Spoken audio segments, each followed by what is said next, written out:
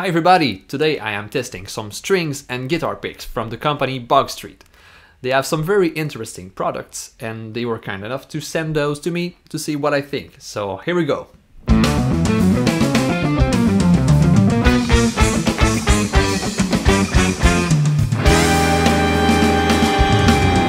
Okay, let's talk about the strings first. I've tried two different sets.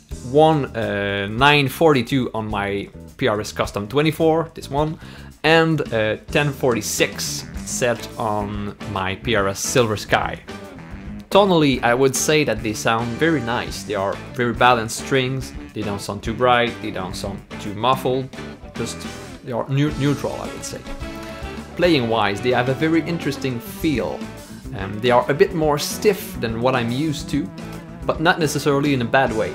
It's like if you want to bend the string, you will have to put a little bit more energy in the beginning, but you will be able to do the same bend that you do with your usual like 942 set of strings.